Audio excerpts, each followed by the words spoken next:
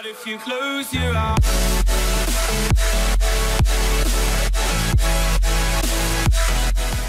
If I had a penny for every time I used a VLOOKUP at work, I'd be rich. This formula is something that you will use in Excel every day without fail.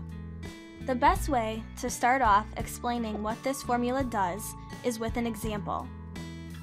Let's say you have two lists of people. One list contains their name and gender, and the second list contains their name and weight. You want to have a single list with their name, gender, and weight, but the names are in different orders in each list. A VLOOKUP will refer to one list and then scan the second list for a matching name and return the value you specify. Here are the specifics you need to keep in mind when doing a VLOOKUP. The first cell you're going to specify will be the value you want to find a match for.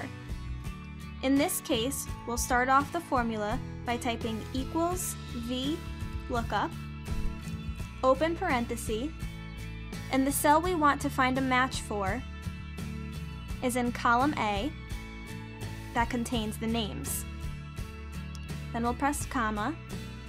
The second piece of the formula will specify the range of cells that contains first the value you want to find a match for, and after the corresponding value you want returned once you find a match.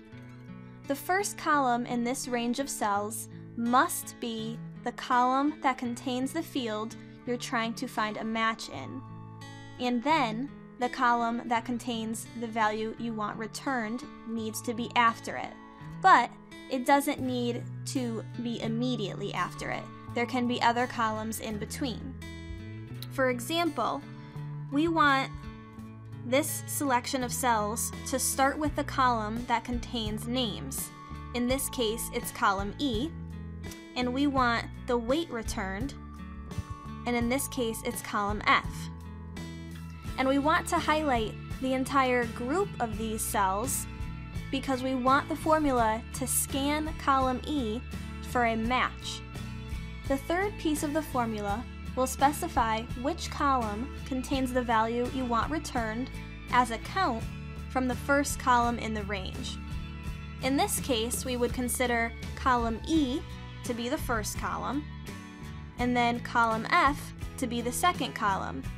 And since F contains the values we want returned, we would just type number 2, and then close parenthesis. Here's a quick tip. Often you'll need to add the $ symbol to the cell range you specify to keep the range from moving if you drag the formula down or across to multiple cells. So in our example, we would want to go to the formula, and since E2 through F4 is our range, we would want to add a $ before the E, the 2, the F, and the 4. So what this will do, if I drag the formula down to the other two names in the list, the range of cells that we're referencing stays the same. Another tip is I almost always add one more piece to the formula, and that is false. If you add false to the end of your formula, this ensures that when Excel is trying to find the match you specified in the formula, that it will only return a value for exact matches. So in our formula, at the very end after the 2, we would want to add comma, false.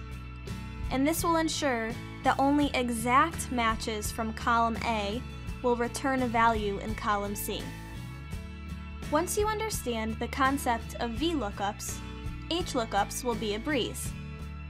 While the VLOOKUPs scan top to bottom, vertically, hence the V, HLOOKUPs will scan left to right, horizontally, hence the H. The structure of the formula is exactly the same. Try to do an HLOOKUP on your own with the sample data I provided before looking at how I did it. Remember, the formula will look like this: equals HLOOKUP, open parenthesis, the cell you want to match, comma, the range of cells that starts with the row you want to find a match in and ends with the field you want returned, comma, the row count from the first row in the range that you want the returned value to come from, comma, false, close parenthesis. After you've tried it yourself, look at my example to compare. I want to touch on one more tip before moving on to combining formulas in the next lecture. When using a VLOOKUP, if there are multiple matches in the range you've selected, the formula will return the value that corresponds to the first match it finds, going top to bottom or left to right. This is very important to keep in mind when using this formula to ensure that you understand the results. But if you close your eyes